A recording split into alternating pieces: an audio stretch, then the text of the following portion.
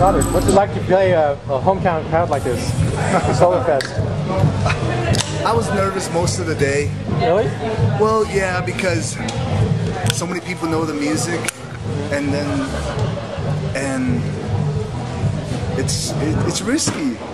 It's risky, but it's enjoyable once you get up there and start to vibe the whole thing out.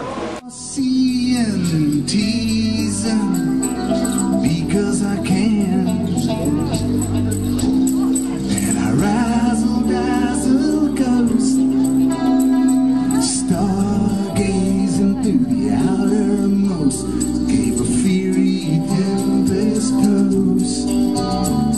Still I can't manage your love for me. Still I can't manage your love for me.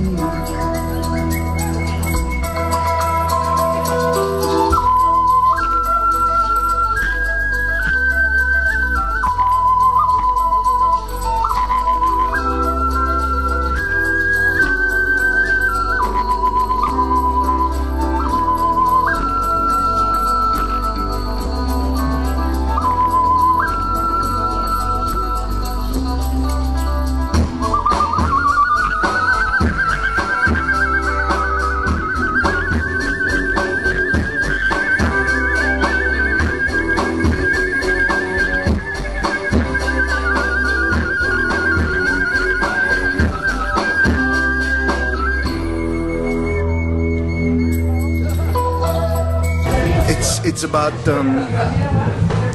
finally believing in what I'm doing. I used to really be afraid to play in Taos because of the little, the political stigma behind performing out of the Pueblo, and then just the politics of just being from the Pueblos. And now, it doesn't faze me anymore. I love what I do, and this is what I've been chosen to do, and it's bigger. I've tried to quit many times, and it's bigger than I can control. So I feel like there's more here than I actually know. So I've accepted it, and I think that's what the audience feels.